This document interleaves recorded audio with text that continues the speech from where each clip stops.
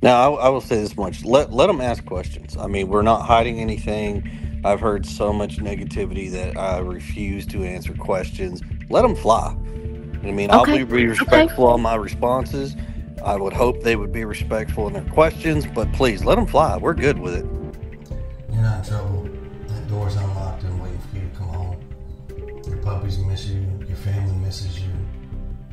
I miss you. Just come home.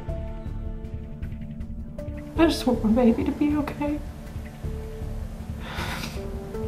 I don't know where he's at. I don't know where he's at.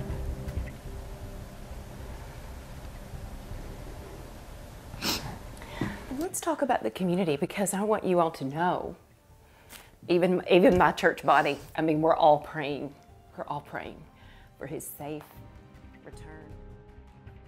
Just when I thought the Sebastian Rogers case couldn't get any more sad, I heard an interview with Seth Rogers tonight on Justin of TikTok's channel, and I am beyond highly disturbed at what I heard. You guys, this is definitely a trigger warning. Sebastian has been through more than we could have ever imagined.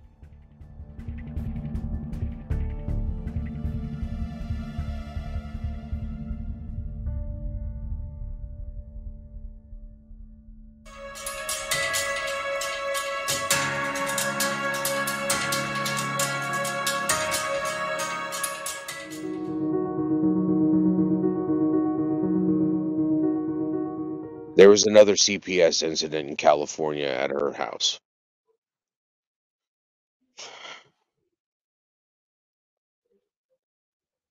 Katie let Katie and Chris let a child into their house that was 5 years older than my son. My son was 7 or 8 at the time, and this kid was 13. And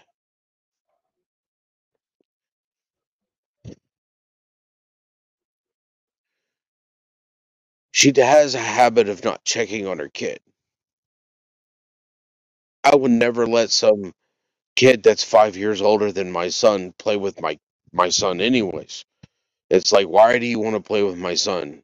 There's a 5 year difference. That's a pretty big difference. You're 13 and my son, you're a teenager. My son is not a teenager. He's still playing with Hot Wheels and Legos and you know, he's building things, he's playing video games and you're a teenager.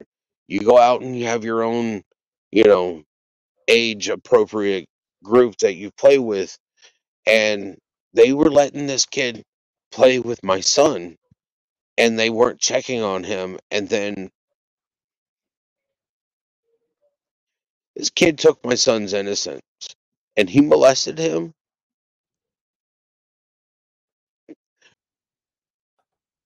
and there was nothing I could do in California because the kid was 13. But they let that happen and they didn't bother to try to even get my son help until last year. Here, my son is just turned 15 in December. It means he's been dealing with an emotional, stressful, traumatic incident for the last 7 years. And I've been trying to help him. I've been trying to get him help.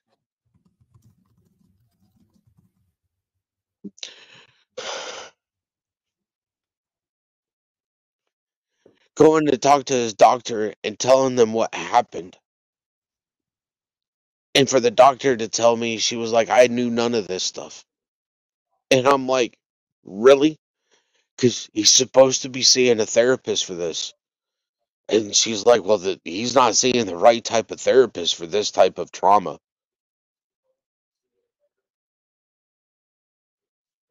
I care about my son.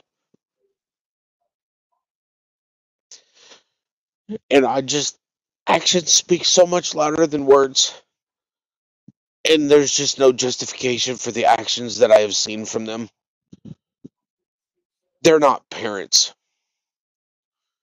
They're not parents at all. And I want to know what happened to my son.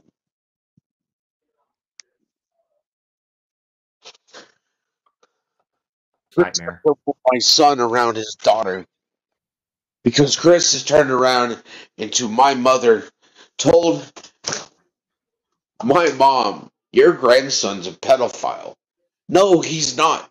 He's a victim that hasn't got the help that he deserves and that he needs so that he can get over the traumatic incident that has happened to him.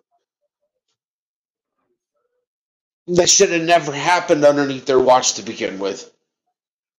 That's why Chris doesn't want my son around his daughter. Because he's scared that my son is going to do the same thing that was done to him under his watch. And Chris Proudfoot, if you're listening to this, you can't hold that over my head. I told you. You're going to piss me the fuck off, and I don't give a fuck who knows. It's your fault. It's your and your wife's fault. You guys don't deserve to be around kids.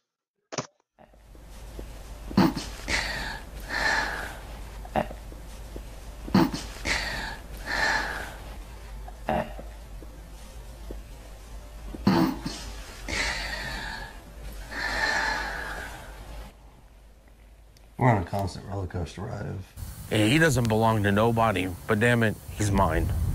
And he's mine.